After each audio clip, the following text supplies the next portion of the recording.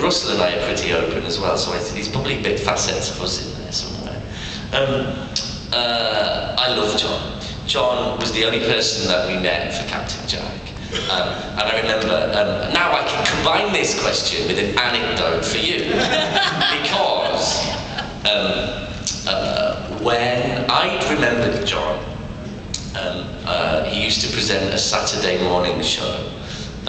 He's older than me, and not much, but a good few years. And he was a bit of a heartthrob of mine when I was a kind of teenager. So I remembered him, and when we were coming to cast, when we were coming to think about Captain Jack, way, months and months and months before we would ordinarily have cast that part, because he wasn't coming in until late into the season.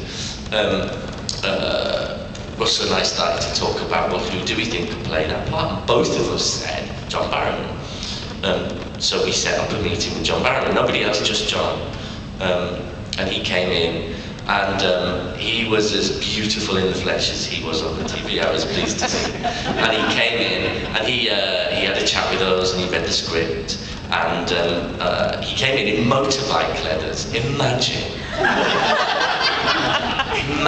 my 15-year-old self. He came in motorbike leathers with his crash helmet and everything, and he came in, did his reading, and we said thank you, and we'll let you know, and off he went. And he'd been gone for 2 minutes, and I kind of, at the minute he left the door, I was like, ah, my God, that was John Barrowman! And then I noticed that he'd left his crash helmet on the table. So I've picked this crash helmet up, and I stopped myself licking it.